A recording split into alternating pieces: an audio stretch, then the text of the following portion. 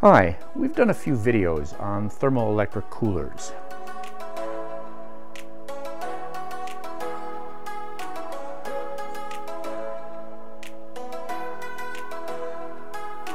About 40 or 50 degrees centigrade, and we're going to put it inside of this door. Nice thing too is the liquid like this methanol can be reused many times. From the dry ice into the metal, what we're going to do is we're going to the steam that's formed provides a little protective barrier. Now what we're going to do is I'm going to put my little O-ring on here, put my little insulator pad, put this on here. We built a thermoelectrically cooled refrigerator, and then we kicked it up a notch and we built a thermoelectrically cooled freezer.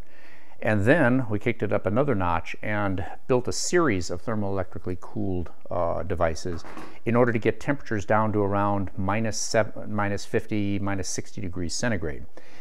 A lot of people have commented saying, how far could you really push this? If you put a whole series of thermoelectrically cooled thermoelectric coolers in a stack and you didn't care how inefficient it was, could you liquefy air? How low could you really go?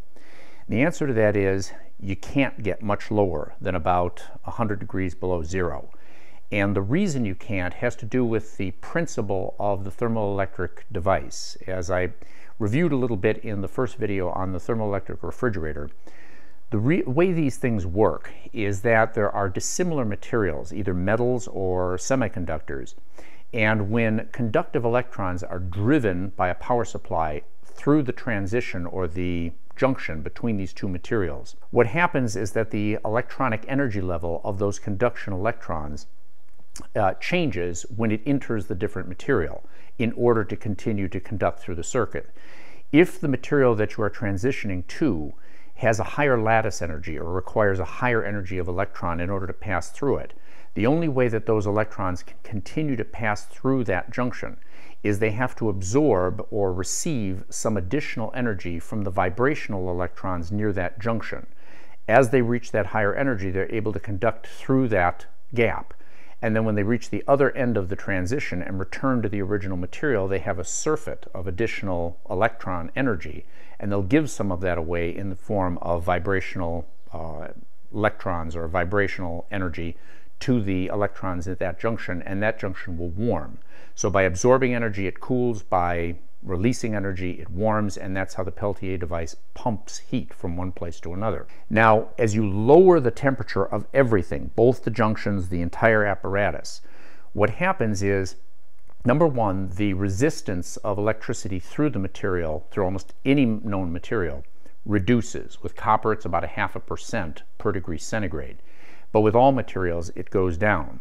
In addition, the differential energies between those two different materials shrinks. The energies are going down, but the differential is also decreasing. Furthermore, there is less vibrational energy at those junctions simply because everything is colder. So when a conduction electron reaches that interface, if the interface is very close to the electronic energy of the original material, very little energy has to be absorbed in order for that electron to continue its pathway, and very little is released.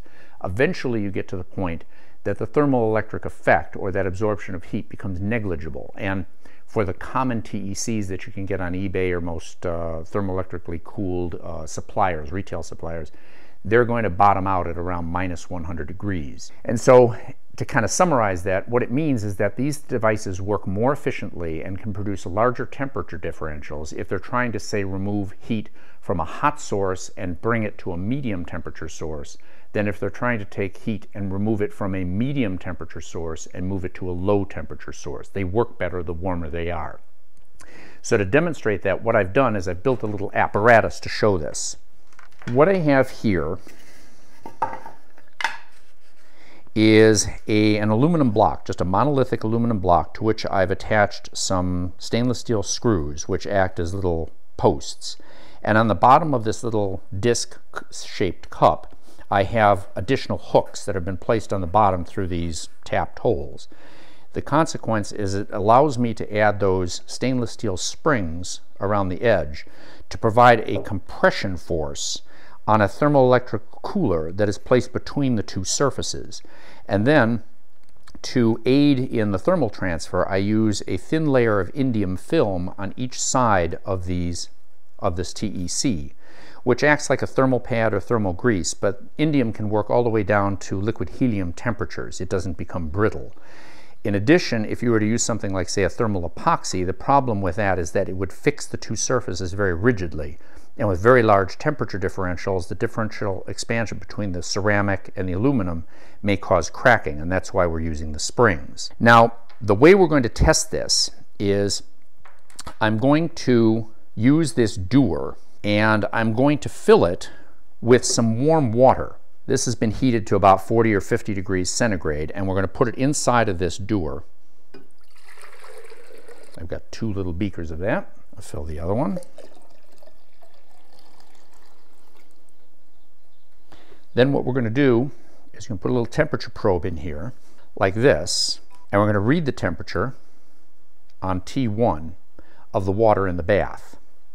Then, with a little thermistor that's been put onto the upper cup here, we're going to dip this whole thing into the dewar.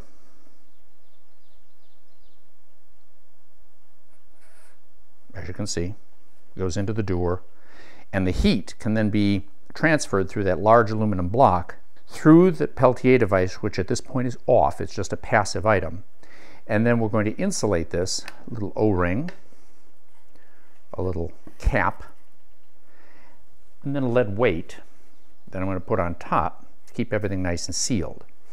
And then what we're going to simply do is we're going to wait for the temperature in the upper part to eventually reach very close to an equilibrium temperature with the bottom. That'll probably take 5 or 6 minutes.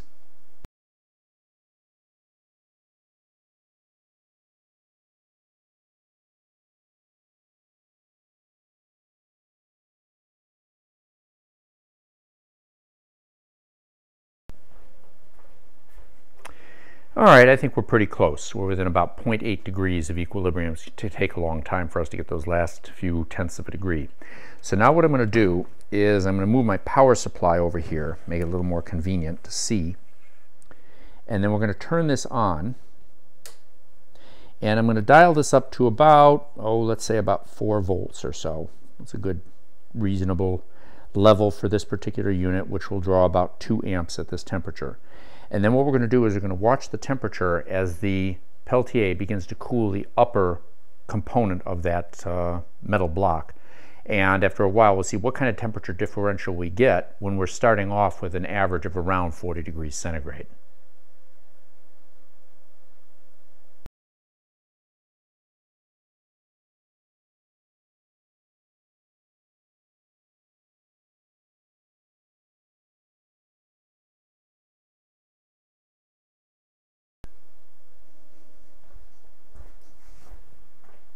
All right, there we go. As you can see, we got a temperature differential of about 15.5 degrees, and we're using about 6.4 watts, 4 volts at about 1.6 amps. So we'll remember those numbers. I'll turn this guy off. I'm going to disassemble this unit in preparation of using a different fluid in here to reach a different temperature. So what I'd like to do is we're going to get this stuff out of here and clean it up a little bit. These dewars are really amazing.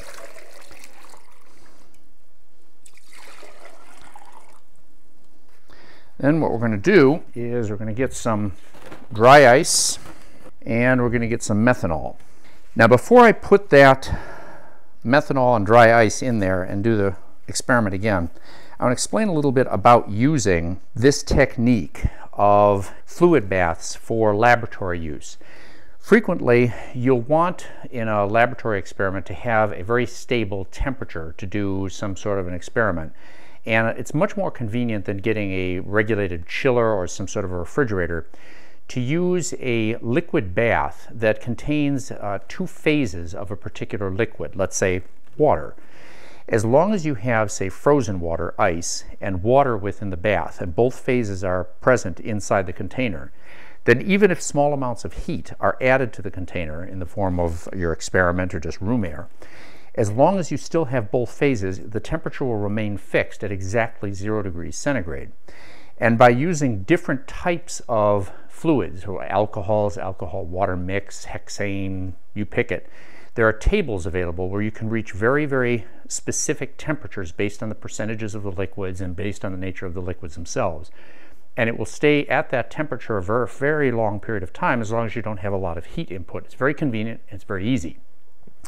Now in our case, I'm not going to be using a slush of a liquid. I'm going to take advantage of the fact that dry ice, which sublimates, that means turns from a solid directly to a vapor and doesn't melt, has a sublimation temperature at atmospheric pressure of around minus 78 degrees centigrade. And so what we're going to do is I'm going to place some of this dry ice into here, and then to use as a fluid in order to conduct the heat from the dry ice into the metal. What we're going to do is we're going to fill this with methanol, which has a freezing point below 100 degrees below zero, or beyond that, about 120 degrees below zero. So it'll remain a fluid. And for the very coldest baths that use, say, just pure methanol and you want a slush, you might actually have to use liquid nitrogen in order to get the temperature down low enough to actually get them to that point. They're colder than dry ice, but nevertheless stable. It's a pretty good amount. I think that'll work. Now we're going to add some methanol to this. That's kind of fun, isn't it? And unlike when you add water to dry ice, which causes it to freeze right around the dry ice and actually provides a little insulating shell, this doesn't. It remains a liquid. And we're going to get into that because it's actually a very important feature of these baths. Something you got to be careful about. Makes me look like a mad scientist, doesn't it? Nice thing too is the liquid like this methanol can be reused many, many times. As soon as the dry ice evaporates, you just have clean methanol that can be rebottled and used dozens of times, so it's rather inexpensive. Now, the interesting thing about this is this can be very, very dangerous. It's much more dangerous than liquid nitrogen, and it has to do with a property called the Leidenfrost effect. What happens when you take a very, very high vapor pressure material like liquid nitrogen and you were to put your hand in it or you were to spill it on yourself, as I almost did here, the liquid nitrogen evaporates almost instantly on contact with the warm surface and provides a gas barrier that surrounds your skin or your clothes and insulates you from the heat removal that the liquid phase would be able to remove from your skin. And so therefore it's not that dangerous, and you'll even see some YouTube people dipping their hands into liquid nitrogen. You think, oh, they're crazy. Well, they're just better informed. As an example, I've got this little hot pan over here, and what I've done is I've brought it up to about 400 degrees, this cast iron pan. And if I put a little bit of water in there, you'll see what happens. See how the water just dances around on the surface? It doesn't seem to actually make any contact with the surface. And the reason for that is because the steam that's formed provides a little protective barrier, and the water will last longer in that form than if it were cooler and it didn't form that steam barrier, which is kind of an interesting, counterintuitive fact. Now in this case, because the methanol does not evaporate at skin temperature, if I were to put my hand in this, it's almost certain that I would develop frostbite because of the fact that the cold methanol, even though it's 100 degrees warmer than liquid nitrogen, would make liquid contact with my skin and would pull the heat out faster than I could pull my hand out of it. So you have to be very careful when you're dealing with these fluid baths. Now what we're going to do, if you come around with your camera, you can sort of see what's going to happen to the temperature here. Right now, this is still kind of warm because it was insulated, and that's the T2 bottom temperature. But the top is already dropped down to room temperature at around 19 degrees. We're going to go ahead and we're going to put this cold plate in here, and it may do a little bit of boiling, so I got to be a little careful as I drop this in. But if it doesn't get too bad, we'll start to sink it, and we'll get it to rest all the way down into there. Oop! As I said, you got to be careful with this. I probably should be wearing some gloves. It's a little stupid. I'll just be very, very careful because I don't want to step away at this point.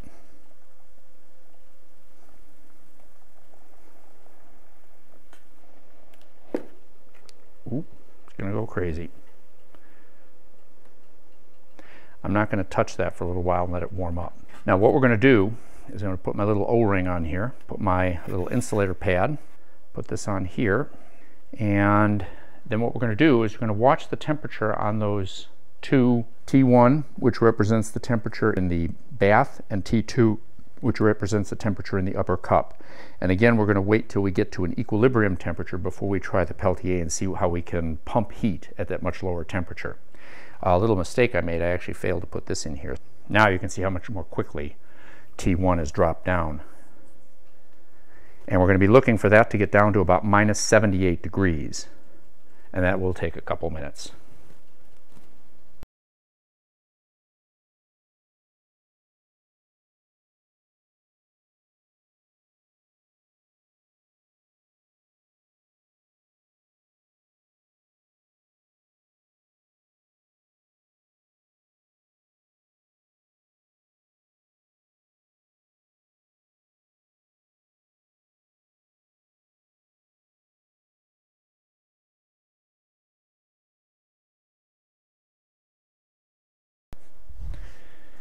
Okay, so you can see temperature right here is just about equilibrium.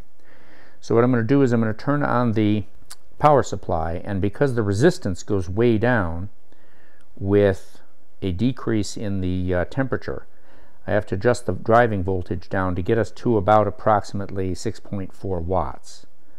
So that's just about there. So it's about the same amount of power, 2.7 or 2.8 times 2.5. It's about 6.4 watts. And we're going to see how much colder we can get T2 than T1, which is the bath temperature. And we'll see if there is an ability to get to that same 15-degree temperature differential at this much lower global temperature.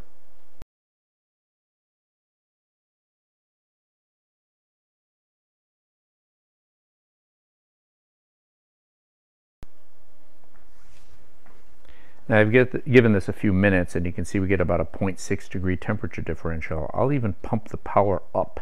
We'll go up to about 14 watts, so this is more than twice as much power input. And we should get a little more cooling with that. But again, we'll see if it makes much of a difference.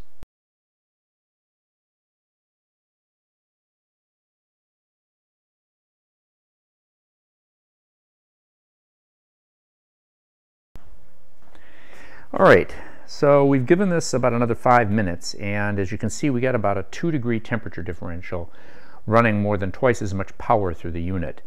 Nevertheless, that's not a very large temperature differential compared to what we were able to achieve when we were running at about a 40-degree positive degree centigrade heatsink temperature, and we're using more than twice as much power. So obviously the thermoelectric effect simply begins to break down at very low temperatures, and even staging units, which will allow you to produce larger differentials, aren't going to be able to pump down very, very low. You're going to reach a point where it's a law of diminishing returns, and it's not worth it. You need different methods if you're going to try to get a lot colder. Before I close out the video though, what I'd like to do is give you a little hint as to what the next video is going to be covering, and that is, about a year ago we built these LED DIY lights for our aquarium. And it worked very well. It was kind of a nice video. You might want to check it out. But recently I decided to upgrade this with a much more powerful unit. Despite its very small size, this little light here produces more than twice as much power and uses substantially less electricity. So I think it's kind of a nice build. It's a little bit cleaner. So if you are interested in that subject or any of the other subjects that we cover, you might want to check around the channel and see if something catches your interest. I want to thank you very much for watching, and I really would appreciate it if you'd subscribe and help us grow this channel. So I'll wish you a wonderful afternoon. You take care.